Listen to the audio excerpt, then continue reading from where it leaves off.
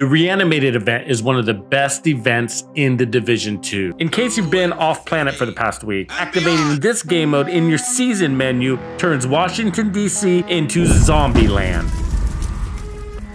Headshot kills grant bonus XP. Chain killing with headshots give even more bonus XP. Directives multiply XP. More XP means you level up faster. And each time you level up during this game mode, you gain a red star. Red stars are a form of currency that you can use at the season vendor to buy named item caches. Named item caches contain the best gear in the game, including Dark Zone exclusives. As you can see, I've collected 228 stars over the course of the event so that I can buy these named item caches. And then I'm going to spend them all right now and open all the named item caches back to back so that we can evaluate the quality. Let's see what we get.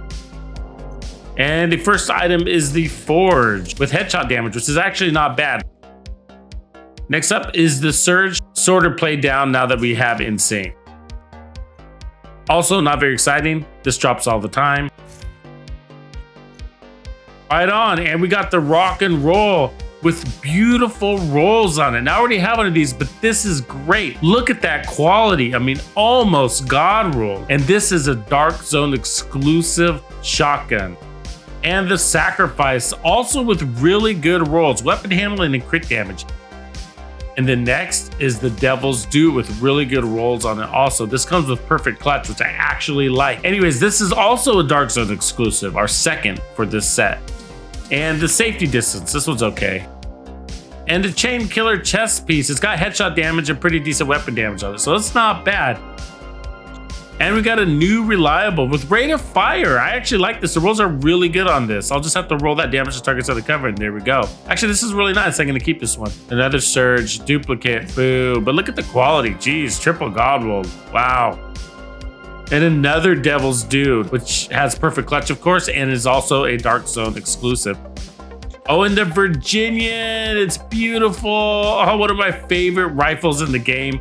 Built on the 1886 with perfect boomerang. It's got so much power, and this one is actually really good, and it's a Dark Zone exclusive. So right on, lots of Dark Zone exclusives so far. The Percussive Maintenance with perfect tech support. It's actually got nice rolls on it. It's got skill damage. Right on, another set of death grips, and look at those rolls. I cannot complain at all. I actually just got one recently with status effects, but it wasn't God rolled. This one is, and I'm gonna keep it. So what I'm gonna do is re-roll that to a skill tier and then use this on the status effects build. So really cool. All right, let's go purchase some more named item caches. We got money to spend. All right, here we go again.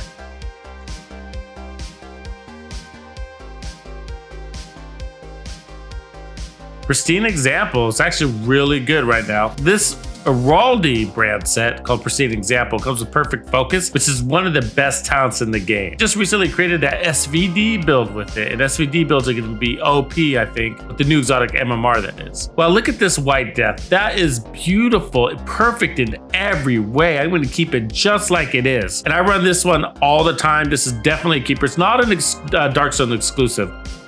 Another pair of death grips right on. Wow.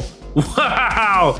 Look at that triple God rolls. This is what I'm talking about. This is why the named item caches are the best thing to buy and totally worth the grind. It is really paying off. This is our second pair of death grips in this set. And these are Dark Zone exclusives. And they're both practically God rolled. The other one was God rolled. This one is really close to being triple God rolled. It's got Hasbro and armor on it. And the Rail Splitter, another Dark Zone exclusive, and actually one of my favorite assault rifles in the game. Definitely up there. Comes with perfectly accurate, which gives you 50% accuracy, but what's interesting is that they gave us more accuracy. So we have basically 60% accuracy with this thing, and we can get more. So wow, yeah. I mean, I might just keep it just like it is and just reroll that accuracy to max since I already have one with damage to targets out of cover. These are paying off, guys. It was worth the grind already. I can say that right now. Another Sacrifice, right on. With skill damage and crit damage and max weapon damage. Really good roll on this. And the battery pack. But I actually really like perfectly calculated, and with skill haste makes it perfect actually. So I'd roll skill damage instead of explosive resistance, and that makes it perfect. I created an unlimited seeker build without hardwired using the battery pack. And a force multiplier. This is not Dark Zone exclusive, but a really good backpack. Caesar's Guard. This one has max skill damage. I might already have it.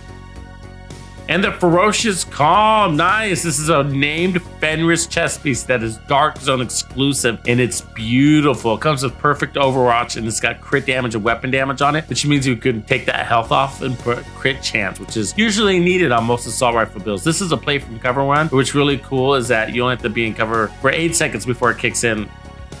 And a Hollow Man mask, Dark Zone exclusive, and this one comes with repair skills. So I'll probably keep it just like it is, and then reroll that armor to a skill tier.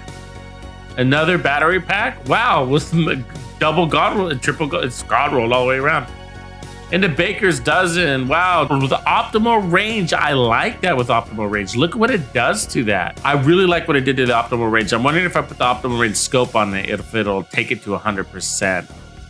The Anarchist Cookbook, and this one's is actually not very good. The Mozambique Special, boo! The Orbit, Dark Zone exclusive with max damage to armor, that's perfect. Everybody needs to have at least one Orbit. And another White Death, let's see what this one gives us. Strain, crit damage, oh, not a big fan of that. And our last named item cache. Another pair of Death Grips, I think that's our, was that our third or fourth? I don't remember now.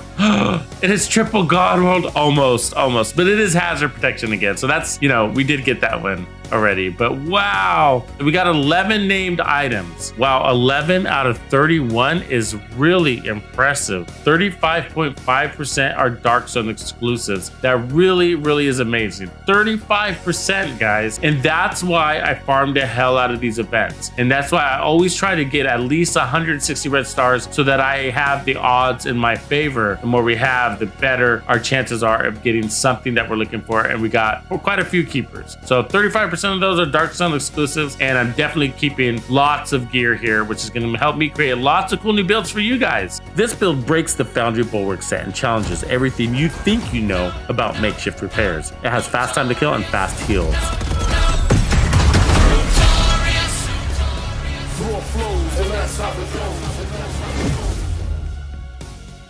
Tuxedo out.